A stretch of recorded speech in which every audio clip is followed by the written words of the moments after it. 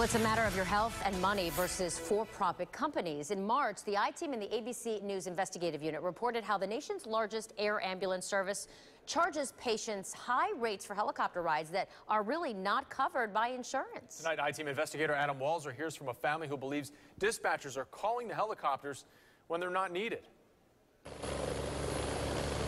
Air Methods flew 100,000 patients last year, about 1 out of every 4 air ambulance transports in the U.S. We serve 82 million rural Americans across the country who would not have access to trauma care within the critical hour, what's called the golden hour. But Donna Nichols believes her husband's flight may not have been necessary.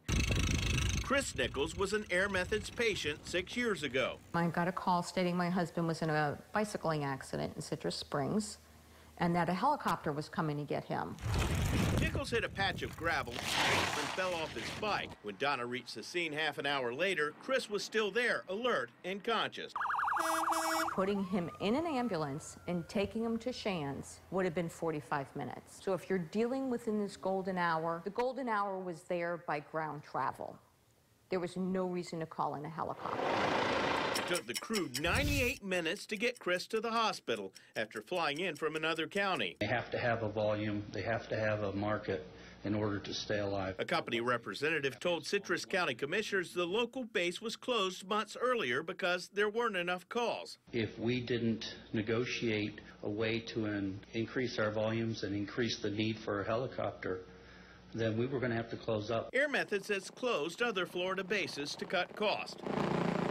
A report says after Air Methods closed its Tallahassee base, average response times jumped from 20 to 35 minutes. When there is a public company or a company that has to make a profit at the end of the day, we get away from maybe the 1 or 2 flights that really have those critical needs to then just having to fly people in order to be able to service a certain area. What is the cost per transport?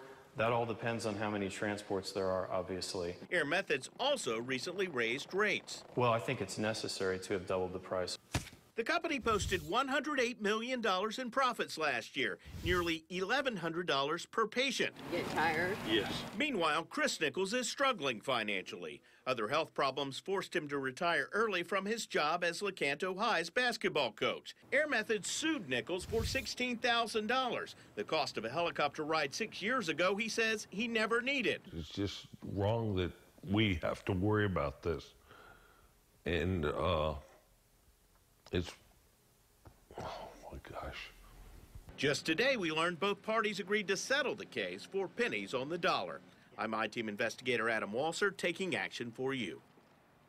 Nichols' attorney Stephen Barbieri is also one of his former players. He and his teammates have launched a fundraiser to help the Nichols pay their settlement with Air Methods.